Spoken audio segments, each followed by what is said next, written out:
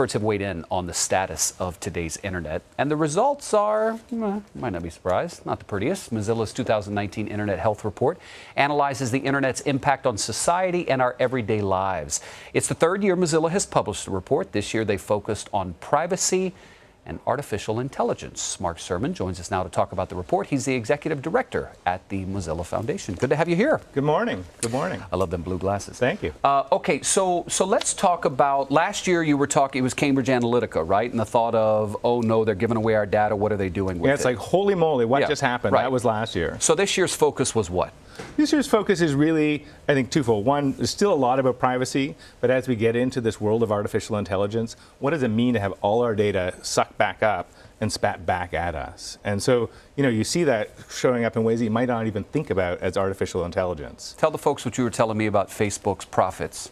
Well, I think one of the pieces is you've had this backlash. You've had people wake up and say privacy is a mainstream concern. But so what? I mean, we're all still using Facebook. Right. And this week it's expected to come out that Facebook's profits will actually drop for the first time since 2015. And you think that's because of? Well, it's a question. Are there repercussions for losing our trust, for not standing up for our privacy? And, you know, we saw this with the environment over the last 30, 40 years, where companies are starting to talk about a double bottom line. So what's the double bottom line for the attention economy? What do we expect in terms of companies making a profit? That's their job, but also respecting our privacy. There was some information about the algorithms that companies use to keep people online. How do they do that, and is there a way that we can avoid that? Well, I guess how do they do it, and also what are the repercussions? And you might not have seen a connection between these two things, but yesterday LA announced that there's a measles outbreak. Okay. You've got that in 22 states across the US. And you know, you can't blame the tech companies for measles, but what those algorithms, the ones that recommend videos on YouTube, that recommend articles on Facebook do, is try to keep you on the site as long as possible to see as many ads as possible. So what they're going to do is put in front of you, recommend the most sensational content. That's what the AI is trained to do. And so things like anti-vax conspiracy theories or radical political content tend to keep people on a site longer. So is there a connection? Certainly the spread of misinformation that's anti-vax, don't vaccinate your kids, has been huge. And these AIs and the business model of the sites have certainly played some contributing role in amplifying that. All right, can we go back to what you just had on the screen right there, control room? Because it's a little confusing reading and listening to him. So I want to read some of what you had there. So how YouTube algorithms push viewers to extremist videos. Recommendations drive more than 70% of the site's viewing time. Yeah. Looks for clips that data show are already drawing high traffic. And a majority of videos lead to extreme clips on the third recommendation. Yeah, and so, you know, what happens is you go there looking for health information about your kids, and you end up watching anti-vax information. Now, I'll say, one of the things that's different about this year is people are speaking up and companies are starting to respond.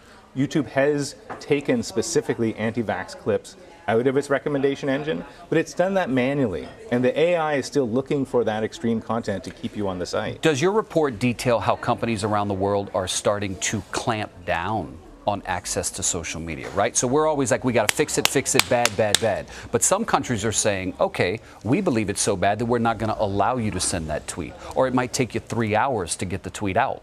Well, it's never the 3 hours. What it is companies or countries like Germany are leaning on the companies to do the censorship for them. Now, part of this is good. We don't want this hateful content out there. Right. And there is illegal content, and we've got to find a way to balance that out.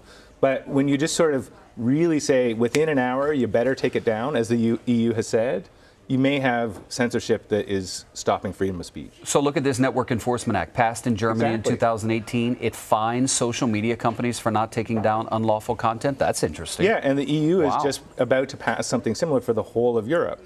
And so do we really want to leave that censorship function in the hands of those companies and in the hands of automation? We've got to balance legitimate free speech and, you know, the kind of content that is causing harm. Well, I mean, you look at what just happened in Sri Lanka, right? So they cut down on the spread of misinformation by blocking access to sites, but that therefore prevents people from saying, hey, Mom, I'm okay, or are you okay, or meet me here.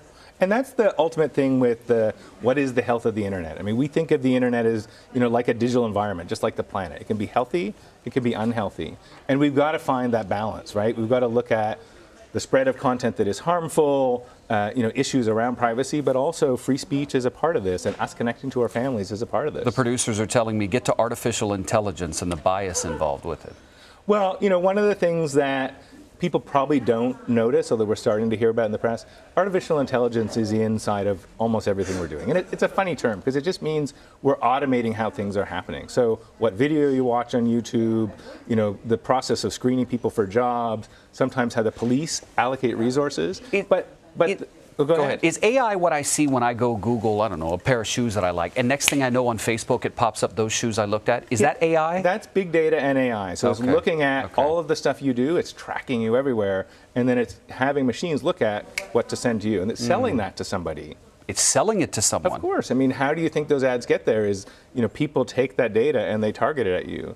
And that may be fine. Like maybe you wanted those pair of shoes. I bought shoes that have been recommended to me that I love. But on the other hand, maybe you're somebody who's broke and you're going to target a payday loan at you. That's the kind of bias that you start seeing emerging in some of these AI systems. Wow. Mark, interesting conversation. Thank you. Yeah, thank you. Appreciate it.